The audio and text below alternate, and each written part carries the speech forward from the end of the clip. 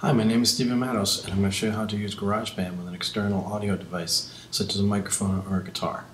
The purpose of this tutorial is to give you a basic understanding of GarageBand while allowing you to add your own instrumentation or voice to a recording.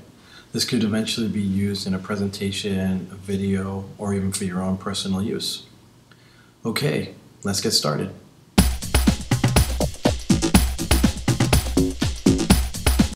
All the equipment used in this tutorial is available in the MediaHub or for loan from the circulation desk. A Focusrite Scarlett 2i2 audio interface, an XLR microphone cable, an SM57 microphone, a tabletop microphone stand, and if you're doing vocals, you might want to use a pop filter, which helps reduce the popping sound a voice makes when speaking or singing. This is how it's attached. Next, you'll want to attach the audio interface to the computer. This can be done via its USB cable, like so.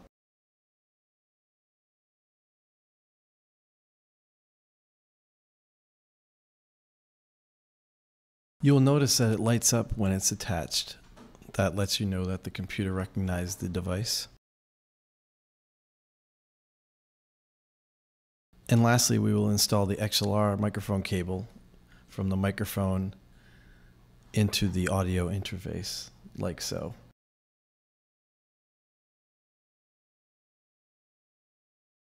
You will notice that the interface flashed green on the left channel. That means it recognized the microphone.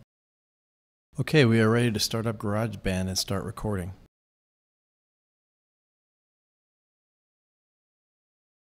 You will notice in GarageBand version 10 that it opens the previous project you were working on. We will want to close this out and start a new project by selecting Command N on your keyboard. Next, the GarageBand project window will open up. You will notice that you have options for various projects that you can work on that are more customizable, such as a songwriting or a hip-hop track or a keyboard track. But for this tutorial, we're going to be using the empty project, which will start you with one track which was created from the microphone and the audio interface. Next, you'll be prompted how you want to record. GarageBand gives you 4 options. One being you can record with a microphone or a line input, which is how we will be recording.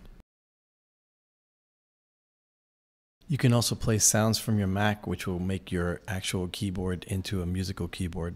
And you can plug your guitar directly into the audio interface and use GarageBand as an amp. And finally, you can add drum accompaniment to the track that you are creating. Okay, let's open our track. You'll notice below that you'll want to select input 1 because that's what the microphone is plugged into in your audio interface. And you'll notice GarageBand recognizes the Scarlett 2i2 as an instrument connected. You can then click Create. The control panel will then pop up. It's important to note that you check the audio input and output device. I can show you how to do this. First, go up to GarageBand, then Preferences, then Audio MIDI, and then in the input, you want to select the Scarlett 2i2 USB, which is the audio interface that we are using. And for output device, right now it's set to Soundflower, which is software that allows us to create this tutorial while also recording audio with GarageBand. But for everyday recordings, the built-in output for the output device will be fine, since it enables you to hear the track in playback through GarageBand. Okay, I'll select Soundflower for now and close this out and we'll be all set. Next, I'd like to show you the central panel, since it'll be used in this project and every project after this. First, you have Rewind button, Fast Forward button, Back to the Beginning button, as you can see, the Play button, the Record button, and in the center here, this is the beats and measures display. It'll show you the beats per minute, as well as the key signature, which says C major, and the time signature, which says 4/4 time. You can also set this to display your track in time by hours, minutes, and seconds. Okay, let's begin recording our first track. I recommend that you select the count in and click track buttons. The count in will give you a 4-beat count before the recording starts to get you ready, and the click track helps guide you with the proper tempo. Okay, I'm about to create a track of me snapping my fingers. Just going to click record. As you can hear, the click track helps me snap my fingers to the beat in the right tempo.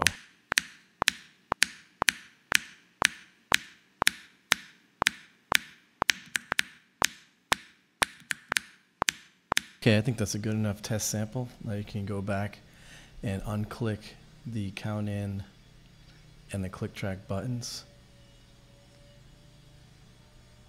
And then go ahead and press play.